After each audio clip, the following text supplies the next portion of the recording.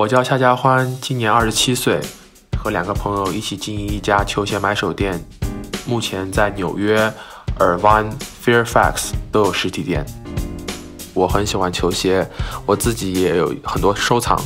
真正开始接触潮流文化是在07年左右，那时候我会去论坛和贴吧去看一些潮流的新闻，买一些潮流单品，放到 Instagram 上面，就有很多人点赞。当时 David Beckham 的儿子还通过 Instagram 找我买一双 Nike Air Easy 2的红椰子，真的没有我买不到的鞋子。跟别人做眼神交流之前，我们都会有一个鞋上的交流。我一看，如果你穿假鞋，我就不会跟你说话了都。对。之后我就发现了一些商机，父母在最早的时候给了我20万人民币，告诉我说，要么做大，要么就不要做。我就是通过卖 Air Easy 2，赚了自己的第一桶金。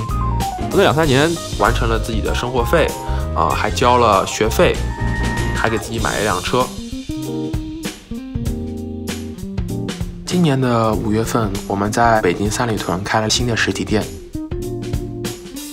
当季最火，然后最时尚的一个球鞋、帽衫配件，很多人平时抢不到限量单品，在这边都可以买到。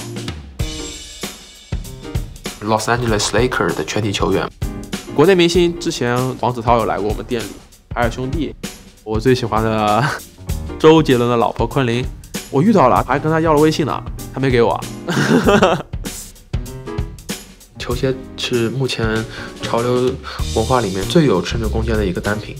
这双 Air Jordan 4 Undefeated 是我们鞋店的镇店之宝。2005年的版本是有72双，市场价就已经达到了人民币20万。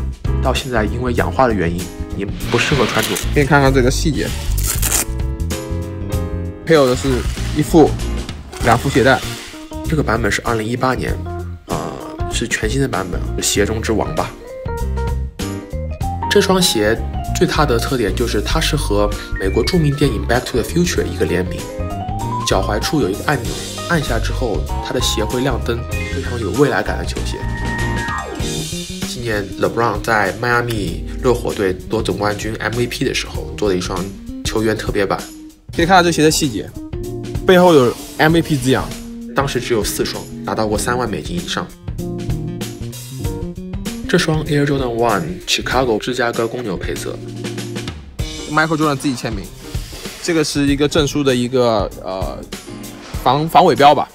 然后这就是它的 Upper Deck 的证书。Upper Deck 是一个美国很有名的签名认证机构。这3块全套 Supreme LV 滑板极为少见，在一个大型拍卖会上有见过，没有正式发售过。是美国当代最有名的拳王，来到我们 Soul Stage 店的时候给我们亲笔签名的一个拳击带。他50胜0负，代表他不败的战绩，非常具有收藏价值。刚刚开始玩鞋的朋友来说，我觉得 Easy Boost 是一个非常好的选择。这双鞋一直在升值，非常舒服，非常百搭的球鞋，也非常好看。对于一些高端球鞋来说，我非常推荐 Nike 和任何一些艺术家联名，只要任何 Jordan 和其他品牌联名的球鞋，比如说最近和 Travis Scott 联名，